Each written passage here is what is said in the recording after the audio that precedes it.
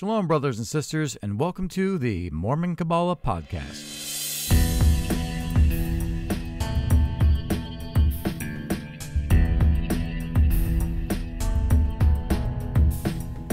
This week we are on chapter 31 in the book of Remembrance. And this week we're going to be talking about the parable of the garden. This is a very short chapter, it's only 20 verses. But there's a lot to unpack in here, and I doubt I'll be able to cover everything. And as usual, I would love to hear your thoughts after you've read this chapter, prayed on it, and given it some thought, contemplated over it. So let's start with the first one. It says, I shall give thee a parable. The church is like a lord who has a beautiful garden, and in it are 32 paths with the tree of life at the very center. Now let's break this down and talk about what we're seeing here. So this is a parable, and a parable represents something. And the thing that I love about parables, and the reason why Jesus taught in parables, and the reason why Kabbalah is taught in parables, is because I'm going to give you my thoughts on it, and there's going to be multiple thoughts I'm going to share with you, and you can have your own thoughts on it, because a parable allows us to understand what it is the Lord needs us to learn at whatever moment he has placed that parable before us. So when it says the church, what is the church? I know a lot of people think the church is an organization. It's whatever church they belong to. But in the scriptures, that's not what the church is. In the scriptures, the church is the body of Christ. It's us. Now, if we group together, where two or three gather in my name, there am I, Jesus said, then yes, that's a church. And so because of that, we're going to look at this parable on at least two different levels. You can look at it more, but I'm going to start on at least two. And the one is that you are the church as a person. I am the church as an individual. But also together we are the church. That doesn't mean we necessarily belong to the same man-made organization. But it does mean that we worship the same God. We worship the God of Abraham, Isaac, and Jacob. And we are sharing in our common beliefs and therefore in common goals. And that makes us, in a sense, a church. And in a third way of looking at it is an organization. Whatever church you might belong to, that is an organization. It's alive, and its life's blood are the people that have needs and the people that fulfill those needs. So we have the church. And the church is like a lord who has a beautiful garden. What is a beautiful garden? Well, gardens represent growth. That's what we're here to do. We're here to grow. That's what Kabbalah is all about. It's to help us in our spiritual journey. And in this garden are 32 paths with the tree of life at the very center. So what's the tree of life? Well, here's where it gets interesting. In Jewish Kabbalah, they have this idea of these 32 paths of knowledge, or 32 paths of wisdom, or 32 paths of creation. I like to call it the 32 paths of creation. We are God's creation. And so we walk through these 32 paths as we grow in the gospel of Jesus Christ, in the light of Jesus Christ, in the hope of Jesus Christ. There's a very old book called Sefer Yetzirah, or the Book of Formation. It's an old Jewish book, Jewish scripture. Kabbalistic scripture, I should say. It wouldn't necessarily be considered typical canon for those of Judaism.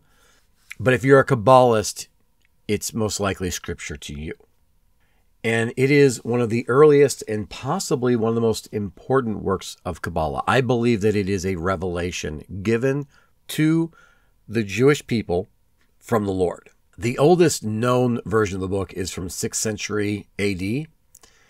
And according to that book, these 32 paths are made up of the 10 Sephirot and we're going to get into the Sephirot later on in the book of Remembrance, and the 22 letters of the Aleph Bet.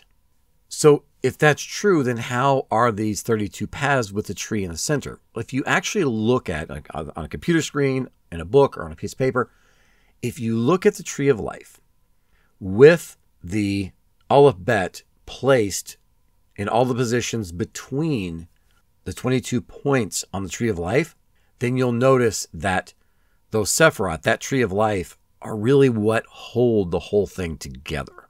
So while in Jewish Kabbalah, This idea of the 32 paths represent the 32 stages of development in, we'll say, I don't know, some sort of cosmic intelligence.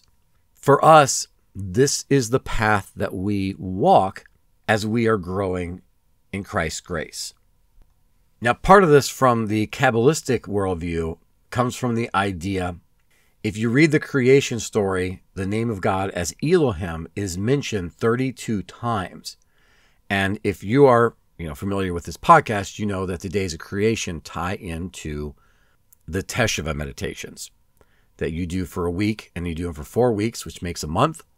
And so if you're walking this path every day, you're doing your Teshuvah meditations, you're going through that creation cycle over and over again, then you're walking these 32 paths as you are going through the garden and the tree of life.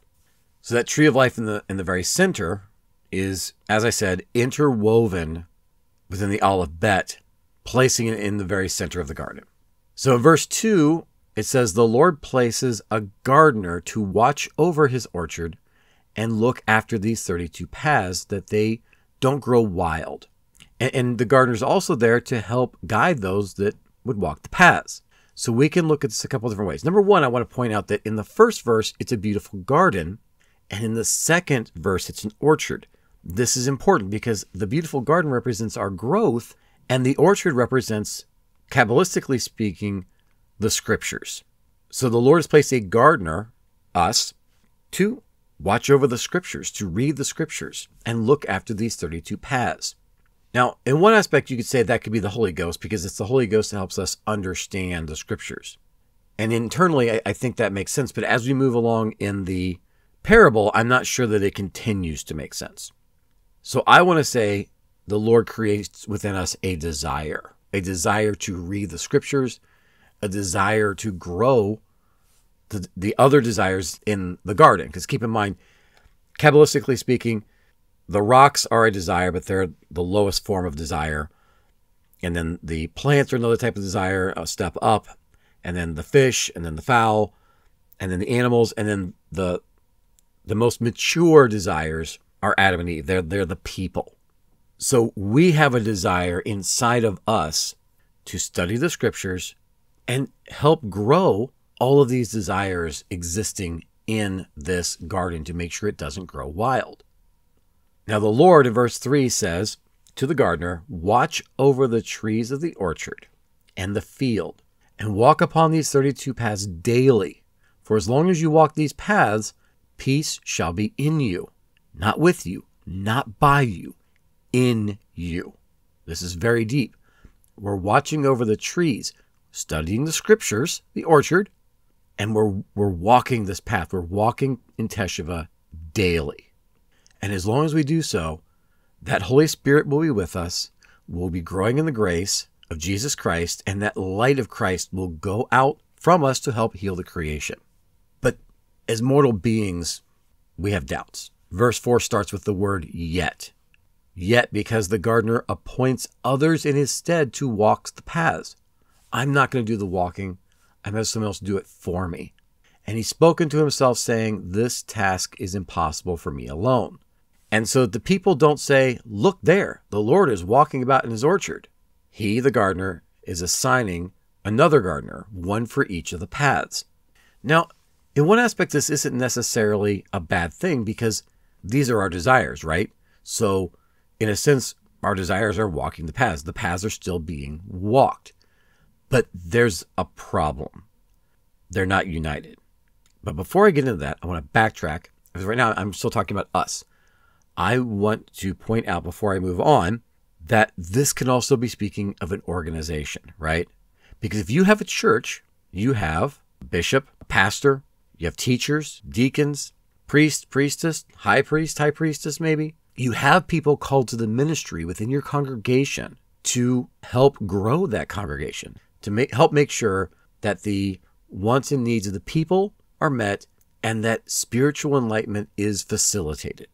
But we're all human beings. We're all imperfect. So even though the Lord's going to call a lot of different gardeners to work in the fields, in verse 6, the gardener says, I now fear that the other gardeners shall say, behold, This orchard and these paths, they do belong to each of us. And thus, in fear, he's walking the path and chasing the other gardeners about the orchard so that no one has peace upon the path. We see this in churches today. Instead of saying, hey, we're all worshipers of the same God. We're all the seed of Abraham. We have this whole low here and low there mentality. Come to my church and mine alone. Everyone else is wrong. And inside of us, the Lord gives us different talents. Are we embracing these talents? And if we are we letting one talent supersede another? And I want to share a story about myself. I think I might have shared this story before, but I'm going to share it again because it works here. When I was younger, when I was in high school, I was called out of the blue to talk in front of the congregation in the church that I belonged to back then. I was very shy. I've mentioned this before, I'm an introvert. So I had some ideas of what to say as I was walking up there, and I was feeling really confident. But the moment I looked out there at the congregation, my mind went blank and I panicked. And I said something, but it wasn't anything uplifting, enlightening, or even interesting. I basically just said the topic that I was given to talk about. And that was it. And I said it several times until finally the bishop got up and whispered in my ear, you can go sit down now. And I made a vow then and there that even though the Lord gave me a gift to run and hide when I panicked, not to do so. And thankfully, I had an opportunity in that church. They had what I like to call open mic Sundays, first Sunday of every month. And so I was able to get up and bear my testimony once a month. And the first time I did it, I just kept saying the same thing. That's if you're familiar with the Brighamites, you'll know the standard testimony. I just kept saying it over and over in my head. I know this church is true. I know this church is true. I know this church is true. So I get up and I say, I know this church is true. In the name of Jesus Christ, amen. And I ran and sat down. And then I challenged myself. And I prayed to the Lord, because I knew I couldn't do it alone, that the next time I got up, I would say more. So I got up. I know that Joseph Smith is a prophet of God. I know the Book of Mormon is scripture. In the name of Jesus Christ, amen. Ran and sat down. And every week I kept going back. I could have used my other talents. Talents of avoidance, talents of running and hiding, talents of disappearing into a crowd. But I needed to walk all 32 paths. I couldn't let just one of the talents the Lord had blessed me with take over and not strengthen the others. And I had read for the Brighamites, it's in the Pearl of Great Price in the book of Moses, the story of Enoch. How the Lord had come to him and told him, I need you to go speak to these people. And Enoch said, no, I can't do it. I can't speak. No. But the Lord said, I will take your weakness and I will make it strong. And I believed that the Lord could do that for me, just like the Lord did that for Enoch. And so I kept getting up. And brothers and sisters, I'm going to tell you right now, if I would not have done that, there's no way I could have lived the life that I've lived, had the jobs that I've had, make the videos that I'm now making, do this podcast or anything else. We have to not let one part of our personality or one part of our talents take over and dominate all of the other things the Lord has blessed us with. Because if we do, then the weeds will come up and the garden will withdraw and there will not be peace within us. And it's the same thing with churches. When we have someone in a congregation trying to do everything and no one else gets to do anything, the congregation can't grow. When you have a church saying, we're it, everybody else is wrong, come here or you're not really with God, then there can't be peace in the kingdom. We can't build Zion. So now in verse 7, we see that the gardener is walking the path in fear. He's chasing the other gardeners about the orchard, and so there is no peace upon the path. Now we see this in our lives when we are too judgmental against ourselves, and we see this in the various church organizations when there's contention within a congregation or a church or in the kingdom between various churches. That's not what the Lord wants. And that's why the Lord is sharing, in my mind, that's why the Lord is sharing this parable. Because it's okay for us to train our desires to walk the path. That's the whole point. It's not okay to do it in fear. It's okay for us to serve one another. That's the whole point of the gospel of Jesus Christ. It's a gospel of hope. It's a gospel of service. As we do so, we can't serve the Lord in fear. We serve in faith. And as we see in verse 8, and thus did the weeds come up, and the garden withdrew, that the peace of the 32 paths could not be found. So there's a lesson here in what we're trying to avoid as Latter-day Saints, as ministers, and as Mormon Kabbalists. We want to walk these 32 paths in peace, in the peace of Jesus Christ, and not in the fear of the adversary. And in verse 9, the Lord says, and thus is the kingdom of heaven, for it is so large that it may fit all of the creation within, yet so small that even one of the seed of mankind cannot fit if their ego be too great. If our egos are too large, if we're too busy thinking about how amazing we are, how much better we are than other people, then we're not living the gospel of Jesus Christ. The whole point of Mormon Kabbalah is to weed out that egoism and replace the egoism of Cain and Lilith with the Christ-like altruism of Jesus. And we obviously can't do that all at once. That's why we need the grace. But we start off on the path as Adam and Eve. But we mess up. We partake of the fruit. And we grow into Cain and Abel. And Cain slays Abel. And then we grow into Seth. And from Seth, we begin teaching our desires to love one another. And that really, I mean, if you've been listening to this podcast, you know that's really what the Book of Remembrance, the first portion of it, is about. It's about that growth in our ministry to the Lord, to help us grow as individuals on this path, and to help one another grow, because that's what Zion is. That's what the kingdom is. The kingdom of heaven isn't one person trying to rush and be the only one at the top of the pyramid. It's a circle where everyone is one. And that's what it says as we move forward here.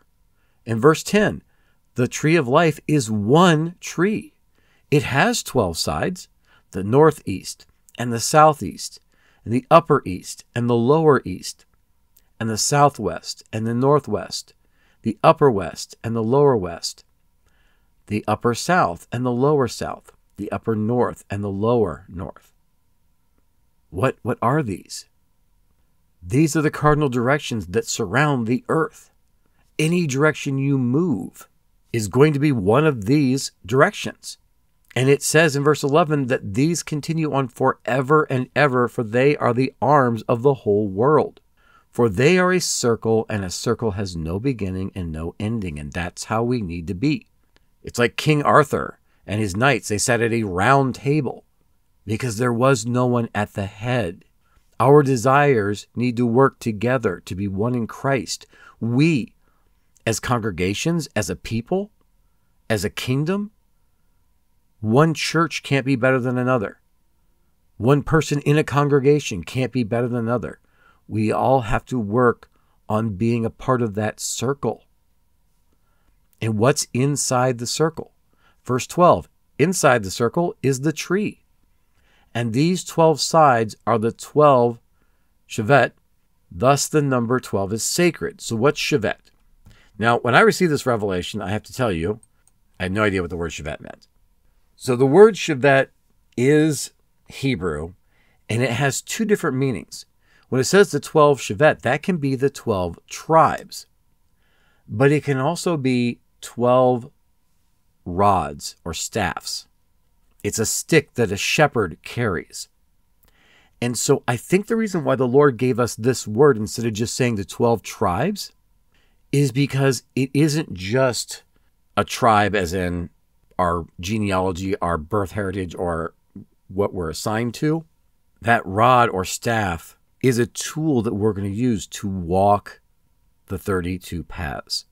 If you read the story of Moses, that rod was miraculous. It is a sacred tool that the Lord has given us to accomplish his works and his will. So inside the circle is the tree. And what is the tree of life? If you look at the tree of life, the Sephirah, you'll notice that on the right, that's our right, and the left is our left, because it's a mirror. We are created in God's image. So inside the circle is the tree, inside is us. We go in all these directions, but we've got to pull it inward. We have these 12 sides. We have these 12 staffs, these 12 tribes, these 12 rods.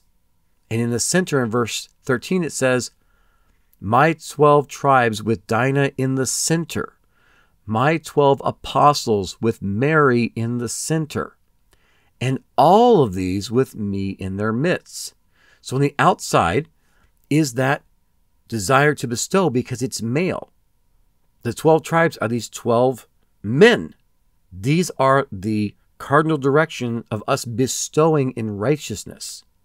The 12 apostles, they're witnesses of Christ. They're sent out into the world to bring that light of Christ, to bestow that light of Christ. But in the center is our desire to receive in righteousness. That's Dinah. That's Mary. And we're doing all of this with Jesus Christ in our midst, because that's the light of Christ. And it gets right back here in verse 14 to what I said a few verses back. The Shema. Hear, O Israel, Yahweh is our Elohim, Yahweh is unity. It's a circle because we're all one. All of our desires need to be united. Everyone in a church or a congregation or both need to be united. All of the churches, for us to be the kingdom, need to be united. That's what this is all about. The Lord didn't call us to a church. The Lord called us home. The Lord called us to be Israel on that straight path to God. Verse 15, and this because the white stone is precious. What's the white stone? It's an Urim and Thummim. It's a seer stone. And in it is the sea of wisdom. Seas go on forever. You can't see across them. Never-ending wisdom. And thus is it that blue and white are the colors of the tzitzit. Let they that have ears hear, for this is wisdom. Now, I'm not going to tell you exactly what this means. I'm going to tell you what it means to me, but you need to figure out for yourself what it means to you. The white stone is revelation. So the white threads of the tzitzit. If you've ever met me in person, you'll know that I wear the tzitzits for them on each of the four of my sides, just like it says to do in the Torah. And the white is to represent the revelation. And the blue is to represent the wisdom. So in this, the Father and the Mother are represented. In this, the Son and the Holy Spirit are represented. That's why the Lord has commanded us to wear the tzitzit. And I'm not telling you you have to wear a tzitzit. That's entirely up to you. I do it because the Lord has asked me to. It's in the Torah in the Old Testament. It's in the Torah of Moses. And I just feel very impressed by the Holy Spirit to wear these as a symbol of my faith in Jesus Christ. Why is it a symbol of Jesus Christ? I believe that verse 15 is telling us that this is why we wear it and what it represents. Verse 16, Israel is holy unto me, for they that are Israel do take the tree into their hearts. What does that mean, to take the tree into their hearts? They're taking life, the light of Christ. It's who we are. It's a mindset. It's a change. We've come to Christ with a broken heart and a contrite spirit. And so we're allowing that light of Christ to purge out the egoism. 17, and this tree is a pillar that extends from the heavens to the earth, and her name is righteousness. I think it's interesting here that it's a her. The tree is a her. And we'll learn more about this as we get deeper into the rest of this book. But I know righteousness is one of the names of God. So normally I would say his name is righteousness, but this tree is righteousness and her name is righteousness. And the tree, if you read the Old Testament, there are many biblical scholars who believe that mentioning trees, that's when it's talking about the divine feminine, our Heavenly Mother, is how we would say it in the Latter-day Saint movement. In the Book of Mormon, that idea of the tree becoming Mary in Nephi's vision of Lehi's dream, that is showing that Mary is a representative of Heavenly Mother upon the earth. Back when Lehi was in Jerusalem, at the time he left, there was a white tree representing God's wife, our Heavenly Mother, in the temple. He would have understood that. Nephi would have understood that. It's something that was lost to the original readers of the Book of Mormon in these latter days, but biblical scholarship has made us aware of this truth. And so we know that the tree is a feminine and that her name is righteousness. Verse 18, for it is not of mankind to take the earth to the heavens, but to bring the heavens to the earth. A lot of people want to escape this world. They see it as some sort of hell that they want to get away from. But this is God's creation. Anything that's negative that happens here is because we're polluting it. We can't take the evil that we've created on the earth and take it up in the heavens. That was Nimrod's sin. But we can take that light of Christ and let it shine through us and bring the heavens to the earth. And remember that this is God's creation and that the Lord said of it, it is good. Then it says in verse 19, they that do this are my church. For the priest and priestess do prepare the earth for the coming of the heavens, and the high priest and high priestess do bring the heavens to the earth. And I am the great high priest, that's Jesus, and all they that serve the church and walk the path and prune the garden, they are mine. Now, in one aspect, this makes it sound very clear that it's referring to actual church organizations or the kingdom of God, and I'm sure that that is correct. But I want to be very clear that it's also talking about us converting our desires, and that our desires that serve the great high priest allow us as individuals to walk the path and prune the garden. And only by doing that ourselves can we collectively do it as congregations and as churches. And brothers and sisters, I'm sorry, I'm on a bit of a soapbox here, but I want to testify to you that one of the most important things that you can do at this point as we're moving forward is focus on ending the war of words between the churches of Jesus Christ, between the various Christian churches, the Latter-day Saint churches, between the Christians and the Jews and Islam, between Islam and the Jews. How can we help provide peace in this world? That's what we're called to do. That's how we can bring the heavens to the earth. So when someone wants to be contentious and they want to fight with you, love them. Jesus commanded us in the 5th chapter, the ending of the 5th chapter of Matthew, to love your enemies. So if someone from another church starts trying to Bible bash you, ask yourself, is this brother or sister in Jesus Christ my enemy? And if the answer is no, then love them. And if the answer is yes, then love them.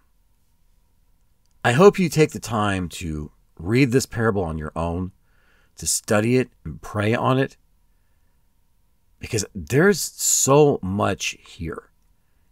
And I feel like I barely touched the tip of the iceberg on this. And I believe that it is important, because until we can figure out how to walk these 32 paths as individuals and as congregations and churches, we can't build Zion. And every Latter-day Saint wants to build Zion. So, brothers and sisters, let's build Zion in our hearts and work together to build Zion in our communities. Until next time, shalom, and God bless.